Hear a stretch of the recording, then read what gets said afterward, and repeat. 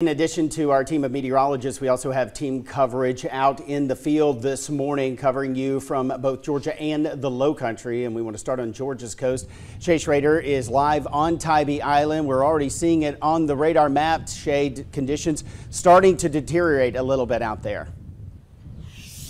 Yeah, Kyle, you're absolutely right. This island, it's starting to wake up. Even in about the 5 seconds before I came on air just now, it is starting to sprinkle. Our photog is run off to get rain gear ready to protect our equipment. It's been lightninging out here for about the last hour and a half that I've been here. But yeah, this is the first that I've seen of the rain. There are also people on this island waking up, you know, around 5:26, about 10 minutes ago.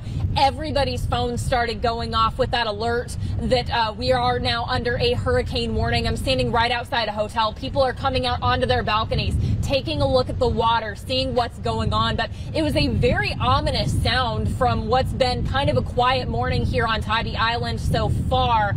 So we do know that, again, people are waking up. They're going to start waking up to rain. The wind is definitely picking up here a little bit, so it's starting to feel a little bit more like those tropical conditions that we know are coming in. It's nothing crazy right now. I do want to reiterate that. It is just a light rain, but we are going to stay out here monitoring that all day long. We do know that officials are asking people to make your preparations now instead of later, but it looks like things are probably starting to move in. So if you haven't gotten those portable battery chargers, if you haven't gotten a supply of water, if you haven't done those things, now is the time to do it if you haven't already done it.